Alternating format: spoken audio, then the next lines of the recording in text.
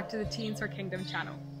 My name's Brijil, and I invited you out here to see the lovely roses and the budding of the roses as well. And why I invited you to look at these flowers is just because of something the Lord told me a while back. And he said to me, Brijil, you must blossom where you are planted.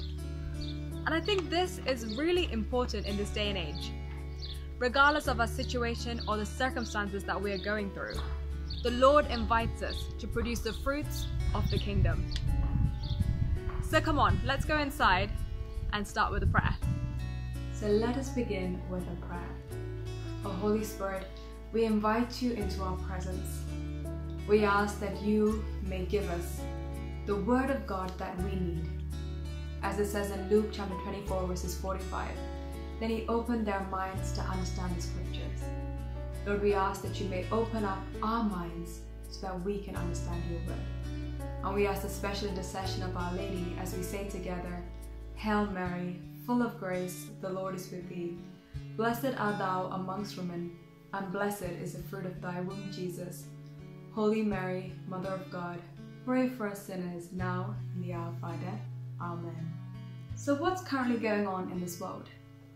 Now, Pope Francis invited all of us to help those who were most suffering. He said, do not abandon the suffering and those who are the poorest.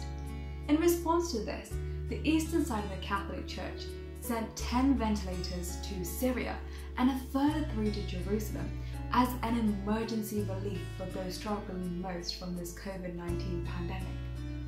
You may have also heard of the Catholic charity called Caritas in Germany, who supplied 1,000 food and hygiene baskets to those most in need. These are just a few examples of the beautiful things that is happening in the world today. So, one thing the Lord was really reminding me of as I was preparing for this was that our faith puts the plan of God into action. So what do I mean by that?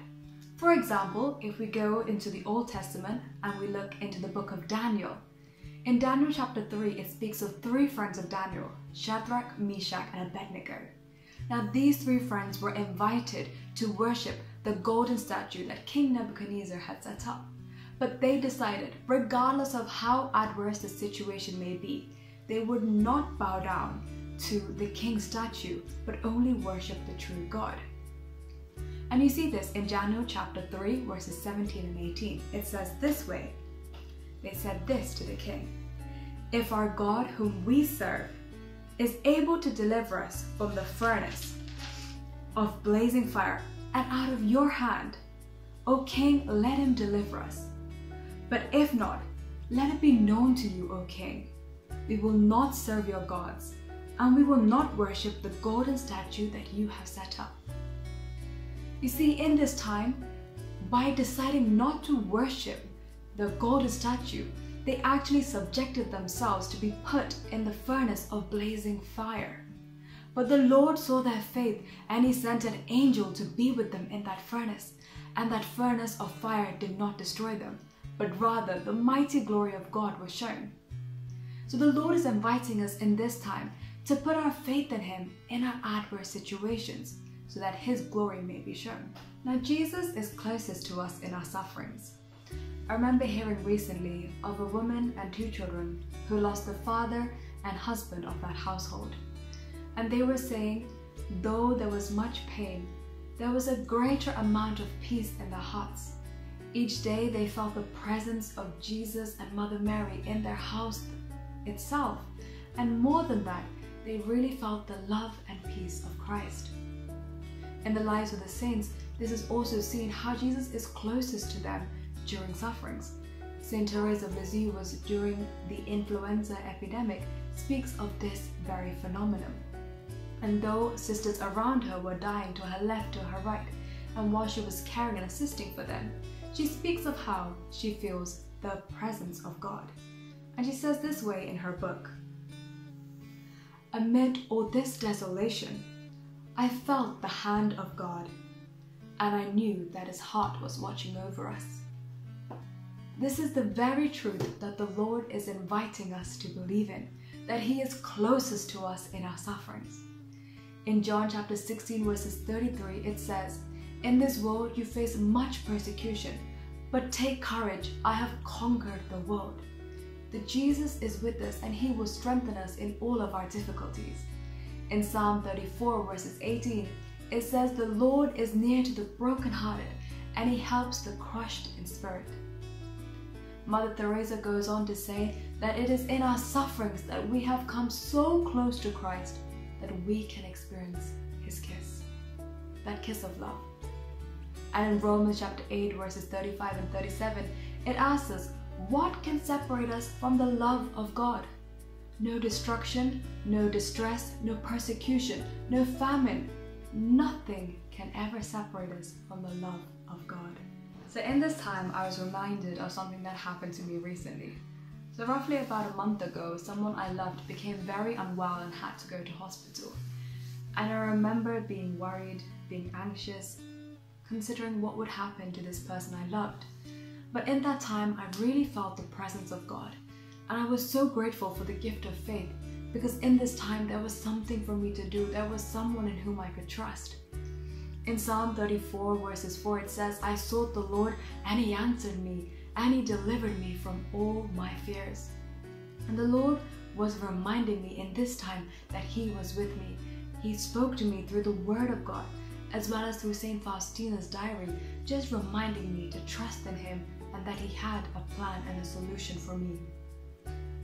St. Padre Pio says this way, "Sometimes the Lord enables us to experience the weight of the cross, and it may feel like it is unbearable, but the Lord gives us grace and love so that we can succeed in this and have this strength to carry us forward."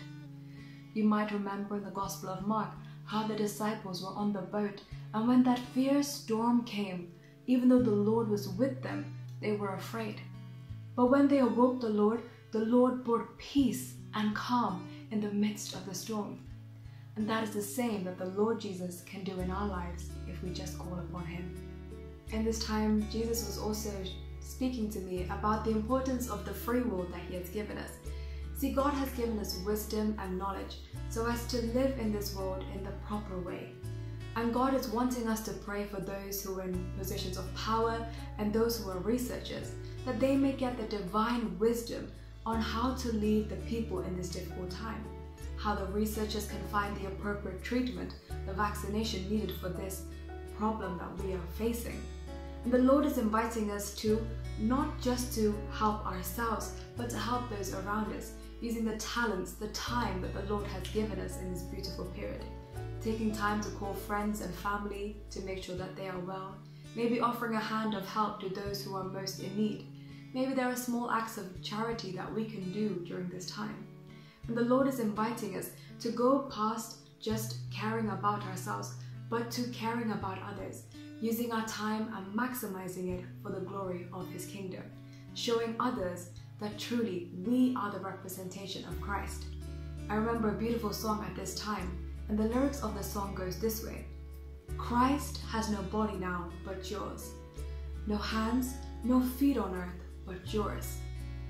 Lord Jesus is inviting each one of us to be His hands and His feet in this broken, hurting world.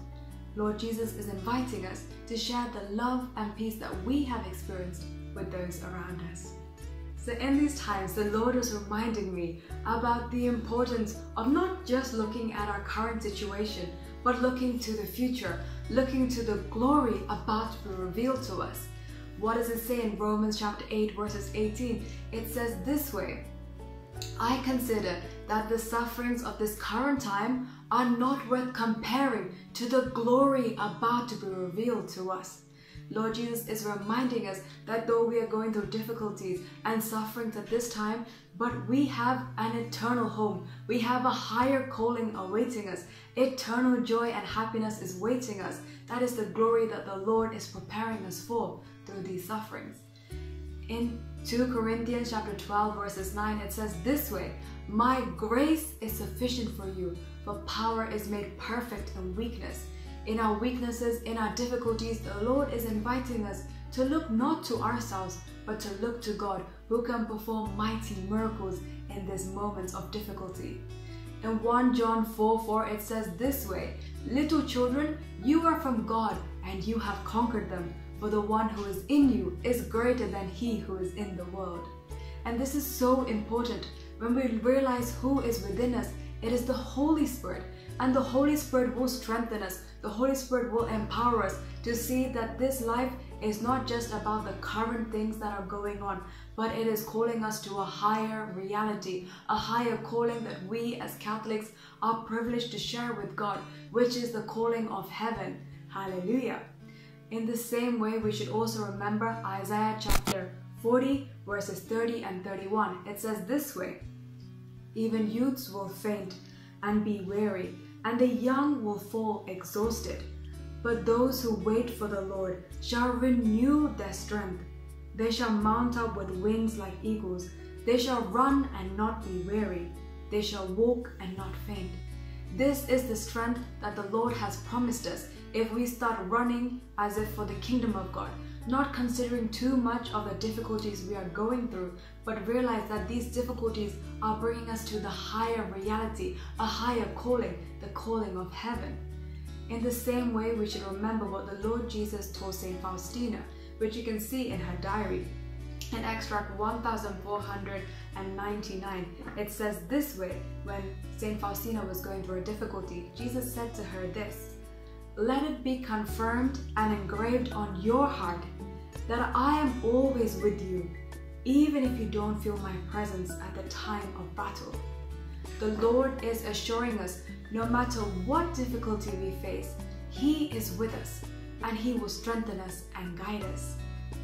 Let us now end off with a prayer, asking the Lord Jesus to bring into our hearts the fruition of the Word of God in Philippians chapter 4 verses 7.